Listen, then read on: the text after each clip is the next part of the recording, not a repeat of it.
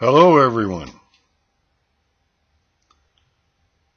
If Christ has not been raised, your faith is futile. You are still dead in your sins. Words from Paul, 1 Corinthians 15. Do you hear what he's saying? If Christ had merely died on the cross and was never raised from the dead, everyone would be dead in their sins. Without the resurrection of Jesus, his death on the cross means nothing. That's what Paul is saying. If Christ has not been raised, you are still dead in your sins. Institutional Christianity has all kinds of atonement theories, and all of them fall short, and none of them can really explain how it is that any of us are washed in the blood of Jesus. And she get all these sort of vague explanations about how all this works. In this video, we're going to at least start to see how it works. We're going to start to answer the question, what did Jesus accomplish at the cross? And how we benefit from what he accomplished at the cross. Jesus was our forerunner, our trailblazer, the pioneer of the way. He blazed the way to the presence of God, the very presence of God in heaven. The right idea concerning what he accomplished on the cross begins with understanding that he went ahead of us. He went first. He did it first. He was a man who actually made it. In this way, he became the causer or the initiator of our salvation. And now we are to follow him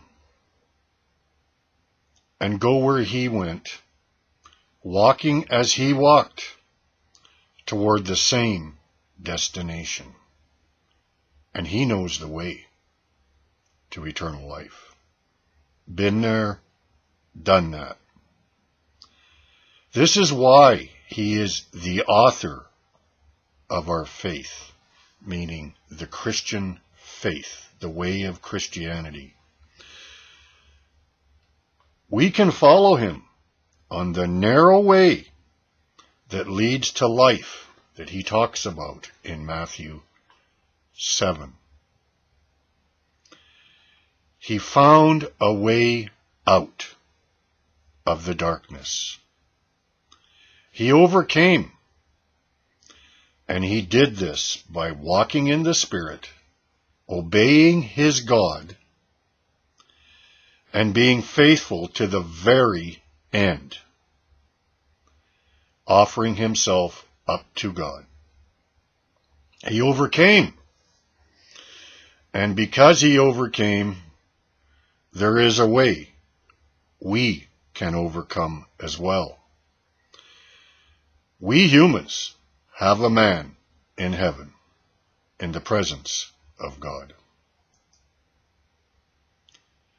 He was made perfect through suffering.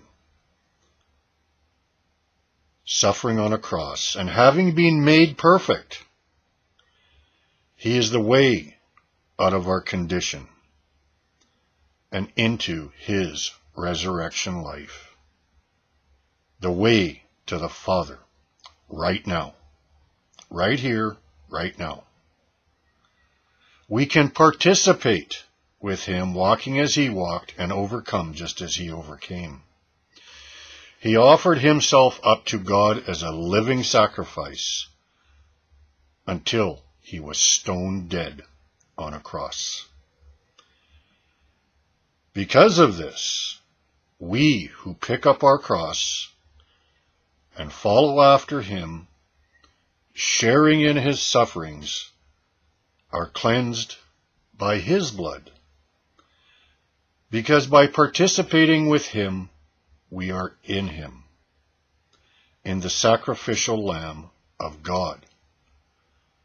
And we are called to offer up our bodies as living sacrifices, just as he did. He was a Lamb of God, slaughtered on a cross, and we also are but lambs for the slaughter. So let's look at some of the scripture that tells us these things.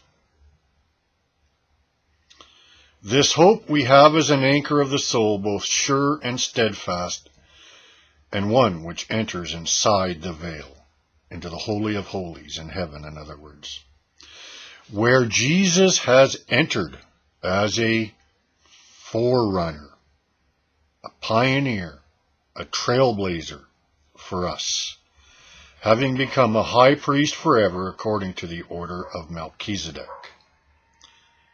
Jesus was a trailblazer.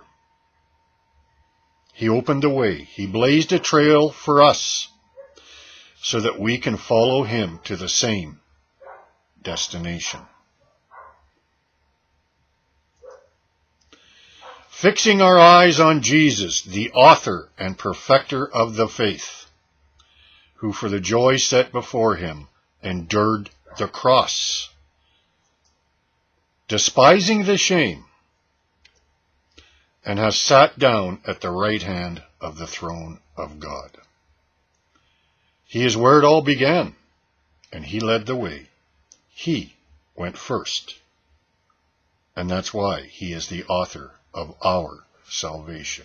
He made it.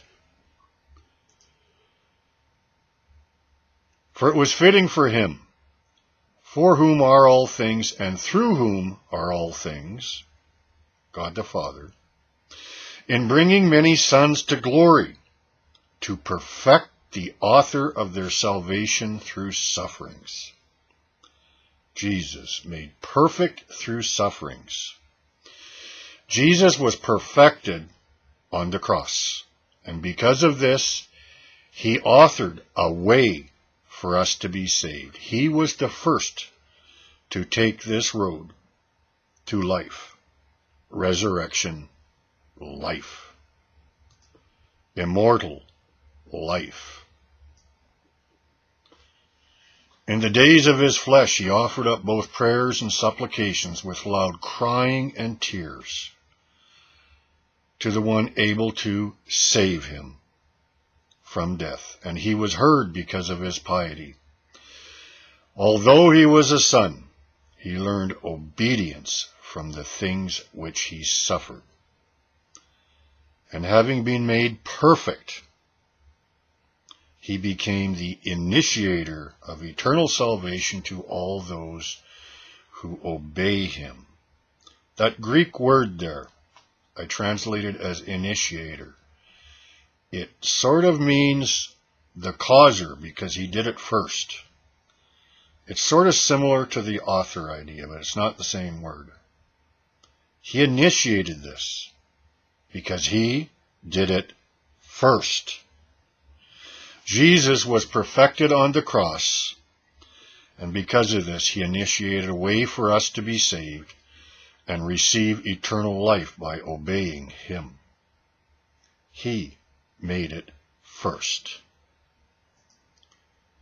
Through his own blood, he entered the holy place. through his own blood, he entered the holy place, once for all, having obtained eternal redemption. How did he enter? By his own blood. By his own blood. Understand this clearly. Jesus entered heaven and the Holy of Holies by means of his own blood. Not somebody else's blood, not the blood of goats and bulls. He entered by his own blood. That's how he got there. He made it. He went first. Because he entered by means of his own blood, there is now a way for us to enter, a new and living way through his flesh. He who overcomes, I will grant to him to sit down with me on my throne, just as I also overcame and sat down with my Father on his throne. Jesus overcame the world. He was victorious when he died without ever sinning. He made it. He made it. He made it out of the wilderness. He blazed a trail so that we can follow him. He made it. Jesus was perfected, suffering on a cross. And having become perfect, he himself led the way to eternal life, and in this way is the author of our salvation. He's the author because he made it first. He went first, and he entered by his own blood. He did it. Someone did it. And having done it, he made a way for us to do it.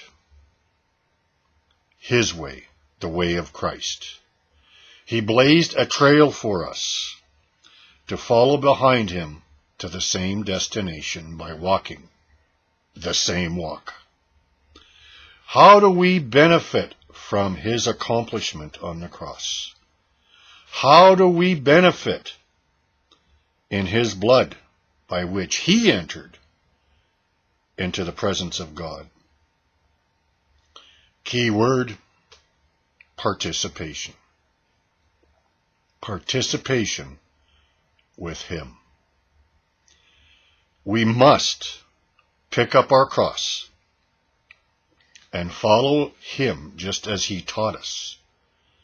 Walking as he walked, suffering as he suffered, giving up our bodies as living sacrifices to God, so that just as he was a sacrificial lamb, we are but lambs for the slaughter at the hands of the world, just like he was.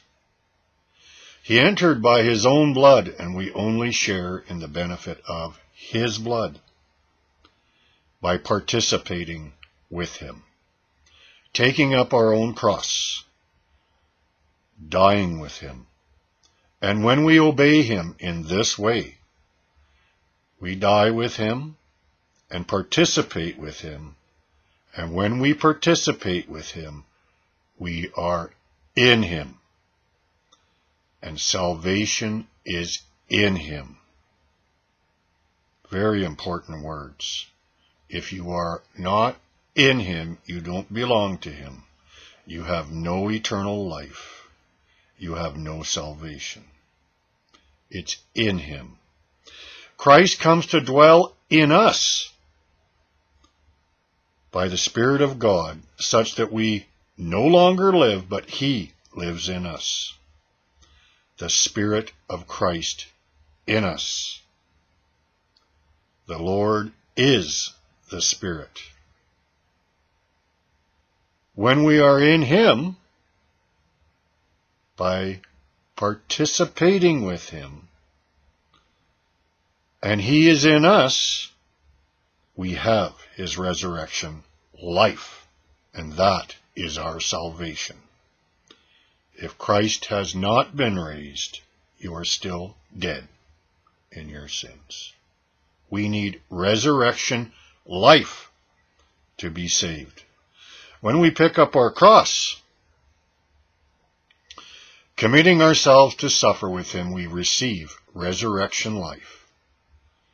Christ in us, the sacrificial Lamb. We receive the gift of the Holy Spirit. The Spirit which gives us life. The resurrection life of Jesus Christ, who is immortal because of that life. What did Jesus accomplish at the cross? He overcame. He did it. He made it. He was perfected through suffering. And we must overcome. And because He did, there is a way for us to do it. He was perfected through suffering and death. He made it. What did He accomplish at the cross? He made it all the way. A man did it. He entered by His own blood. And because He did it, through Him, and only through Him and in Him, there is a way for us. The way of Christ. The way that leads to life. The narrow way that few find. He knows the way to life. He's been there, done that. And you can trust in Him to lead the way. Surrender to Him because He knows the way. Pick up your cross and follow in His footsteps. He knows the way. Follow in His footsteps if you want to save your soul. You must pick up your cross and lose your soul if you want to save it. Participating with Jesus. Walking just as He walked. This is our faith. This is our victory. God bless you.